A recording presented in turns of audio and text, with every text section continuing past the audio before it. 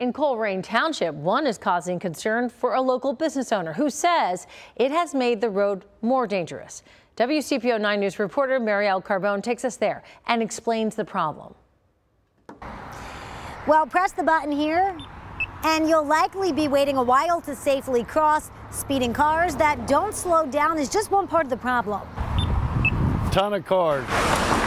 And Jack Knab says they don't stop. I guarantee you somebody will get killed within a year. It's one reason why he says this crosswalk installed by ODOT last year does more harm than good, leaving people in dangerous situations. Almost saw a lady and 2 kids get killed out there on a Friday night at about 5:30. Just scared me. Knab owns Knab Auto Body.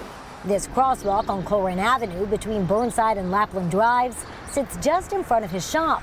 It's mid-block, connecting the shop to the now vacant Kroger site. He says it's confusing for drivers, cutting off a center lane used for turns. In fact, he believes it played a part in this serious crash caught on camera outside his shop. It's just not in a safe spot.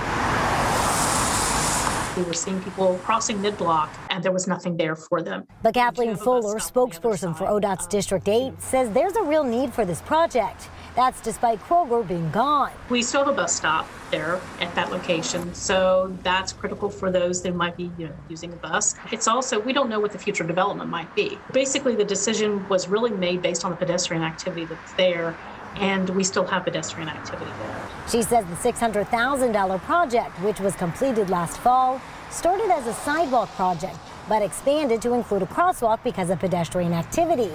As far as cars not stopping, I'd be dead by now. Speed is a matter of enforcement. People simply not heeding the warnings, not heeding the signs, and not doing what they're supposed to do.